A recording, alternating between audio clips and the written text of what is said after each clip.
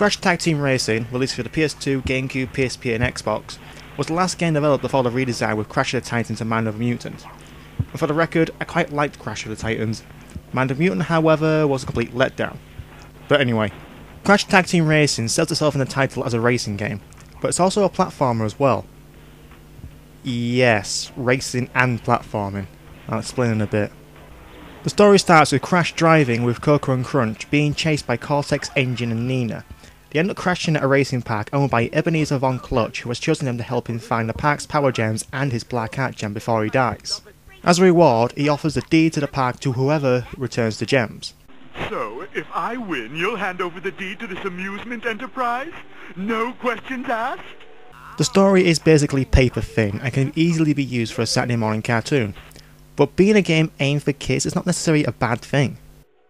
There are several hidden clips throughout the game showcasing the same cartoon-like humour, like being crushed by a tree or blown up, and others with Crash being more of a jackass than he is in any other game.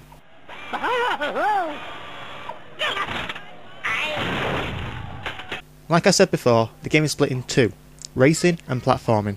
Platform is what you'll do a lot of at the start of the game by exploring the park, talking to other characters and collecting Wumpa coins.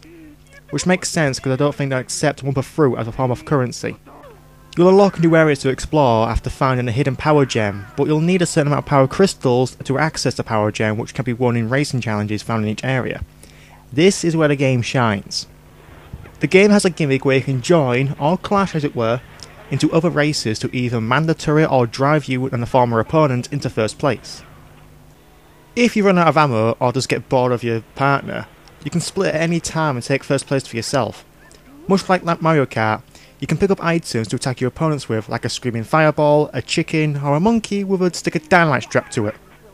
The racing challenge is split into 5 categories.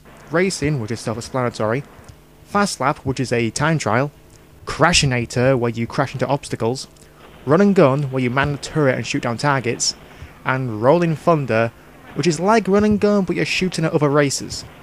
Winning any of these will award you a Wumpa coins and power crystals.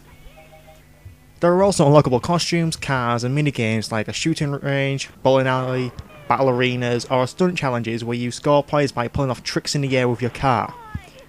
Yeah, I don't get it either, but it's actually pretty fun. Aside from the character and camera rolls, the graphics seem to be all over the place. Most areas have a bright and colourful mood to them. Again, much like a cartoon. As for the music, well, it's bad. There's still some drowned out people singing which gets on your nerves, but there are 1 or 2 jingles which are quite catchy. The voice acting is pretty good too. The characters say some pretty funny stuff, but it brings up another problem where, during a race, not one character can shut their mouth for 5 fucking seconds.